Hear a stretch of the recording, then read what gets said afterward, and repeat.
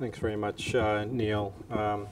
So my name is Nir Lipsman from the University of Toronto. I'm a neurosurgeon. So it's a pleasure to be here for a few reasons. One, a lot of our work is made possible by the Focus Ultrasound Foundation. It would not be possible otherwise. And second is personal reason.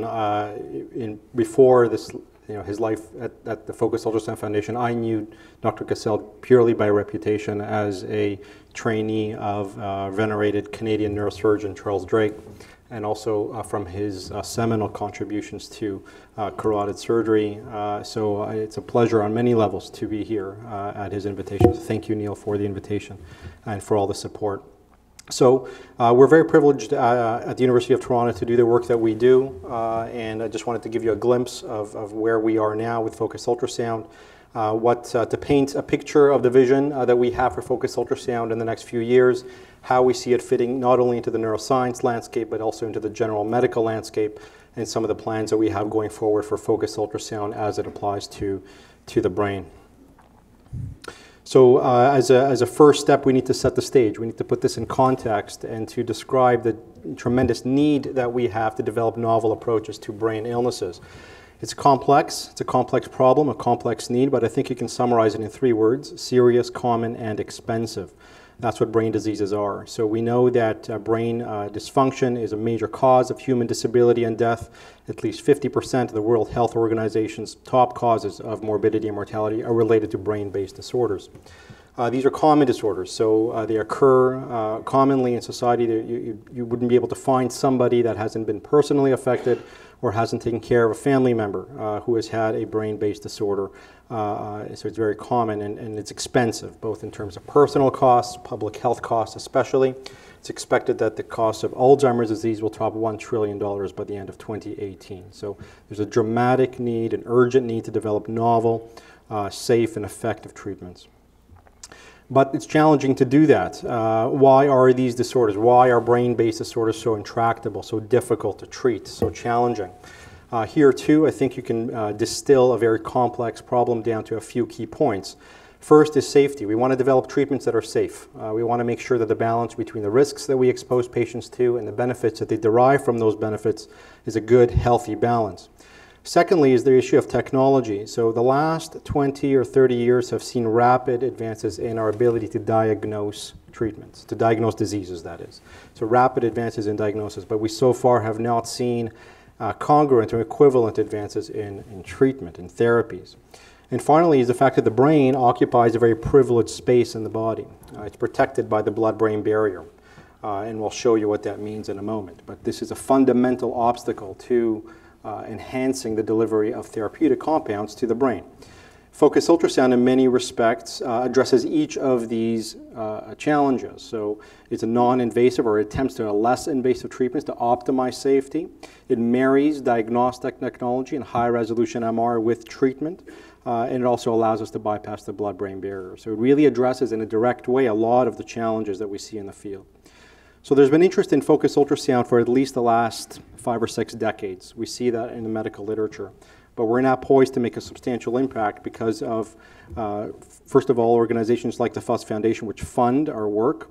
And also we're very privileged at Sunnybrook, where my institution, where we have a very good technical and clinical background to bring a lot of this work to fruition. So what is it that we do? So this is a focused ultrasound helmet. So it contains over 1,000 individual ultrasound transducer elements that we're able to focus in with sub-millimeter accuracy to any region of the brain that we want. So we can use ultrasound in 2 ways. We can use high-frequency ultrasound to burn lesions, to make a lesion in the brain wherever we want, again, with sub-millimeter accuracy. And we can use lower-frequency ultrasound together with microscopic bubbles that are injected into the bloodstream to open up the blood-brain barrier. So it's that ability to traverse or transgress the skull, the intact skull, with ultrasound, to focus it onto discrete regions that's led to, as Dr. Cassell said, a renaissance in indications in the brain for focused ultrasound. So you see many trials across the board from pain, MS, all the way to movement disorders, cancer, and the major psychiatric disorders. There are clinical trials spanning all of these currently in development, and many of them at our own institution. But one of the areas that we're really poised to make a substantial impact on are the disorders where the blood-brain barrier is a significant obstacle to current treatments. You'll recognize in this list a select partial list of disorders where the BBB, the blood-brain barrier, is a major challenge. The major disorders that affect human beings in the 21st century. Everything from brain tumors, primary and secondary, to the major psychiatric disorders, to the neurodegenerative illnesses in Alzheimer's and Parkinson's and ALS. So what is the blood-brain barrier?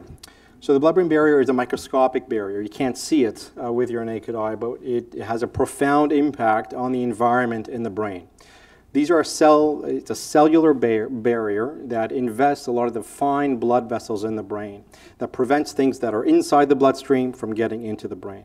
A lot of the time, this is a good thing, because a lot of the barrier that it imposes is predominantly a size barrier. So very large compounds, large molecules can't get into the brain. A lot of dangerous things in nature, poisons, etc., are large molecules, and they can't have access to the brain as a result. The flip side of that is a lot of potentially good things can't get into the brain either. Okay, so to illustrate that, this is an example of a mouse. Okay, this is a mouse that was injected with radioactive histamine 30 minutes before the mouse was sacrificed and stained. Histamine is a very small molecule, and it readily stains every tissue in the body black. Okay, so you can see on this cross-section of the mouse that every single tissue in this mouse's body is black except two, the brain and the spinal cord. That's because the brain and the spinal cord are protected by the blood-brain barrier and the blood-spinal cord barrier, so that it wasn't allowed to get into those areas. Histamine is a very small compound. Something like Herceptin, which is used to treat breast cancer, and the anti-amyloid antibodies that are used to treat Alzheimer's disease are thousands of times larger than histamine. So we may have effective treatments for these conditions, but they just cannot get into the brain. So I mentioned that brain tumors is one of those conditions for whom the blood-brain barrier is a challenge. And in 2015, we treated our first patient in Toronto with focal blood-brain barrier opening. This is a patient with a malignant brain tumor, with a glioblastoma multiforme. So this is the patient here on the upper left. We opened up a small region of the adjacent to her tumor with focused ultrasound. So GBM or glioblastoma is one of, we see it routinely as neurosurgeons, but it is an incredibly frustrating disease. It's a disease where we may have a pristine postoperative MRI. We can optimize patients with medical and radiation treatment, and invariably their tumor will return, and these are almost uniformly fatal illnesses.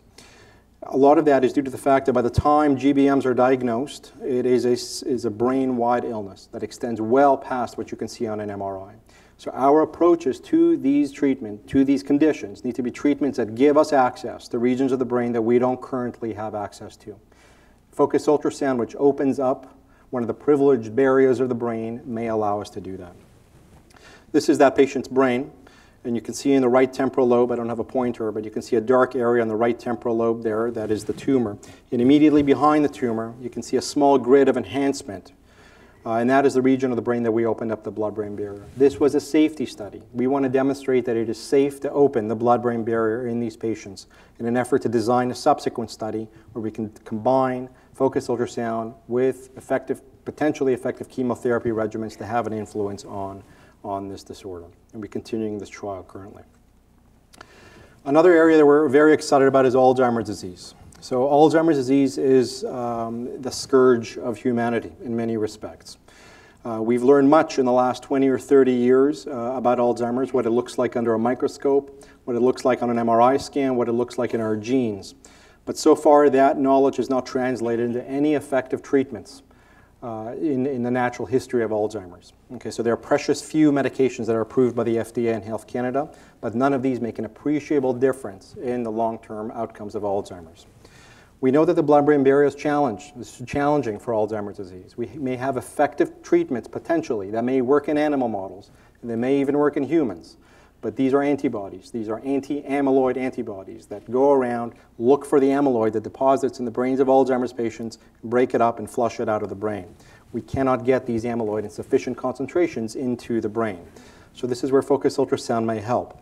So we've now treated 4 patients at the University of Toronto with early Alzheimer's disease and focal blood-brain barrier opening to see if we can safely open the blood-brain barrier in an effort to design subsequent studies where we combine BBB opening with an antibody. And this is the MRI scan of our first patient.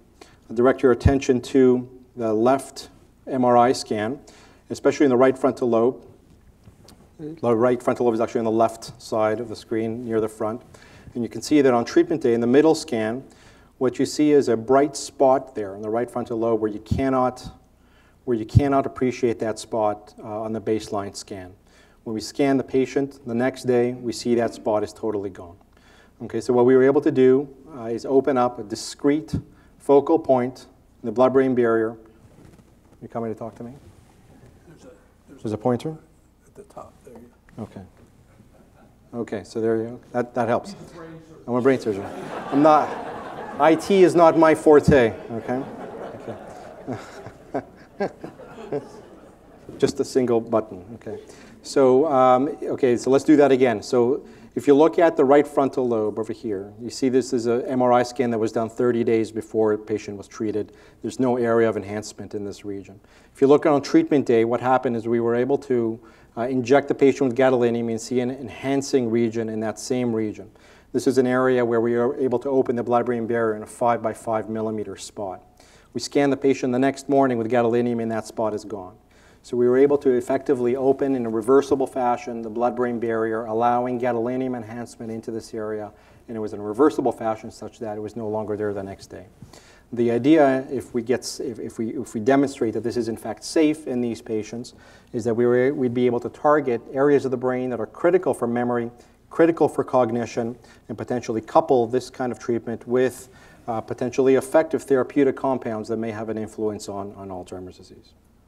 So that is the brain of a patient with Alzheimer's. This is the person whose brain that belongs to. So I think that if you speak, before you started, I'll just mention that this is one of our first, this is our first patient, and speaking to the patients, you realize really why we do the work that we do. So this is a 65-year-old gentleman, Mr. Carr. He's a retired truck driver. He realized 3 years ago, his wife actually started to realize that he was forgetting his keys much more often, he was forgetting names.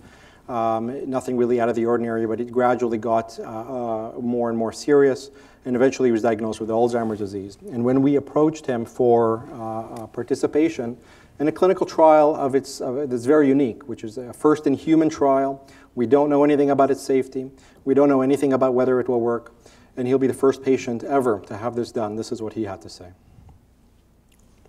When I was asked about it, I didn't even hesitate. I said to the doctor, yeah, I have no problem with that. I mean, and I do. If I can help somebody down the road, I mean, because if it was reversed, I hope somebody would help me in the long run, right? So this is one of those things. But, I get a little emotional about when I start talking about it because it's really close to my heart. I really, when Marie asked me about it, and then I said, you know something, I truly believe that I would like to be known as somebody that helped somebody else down the road,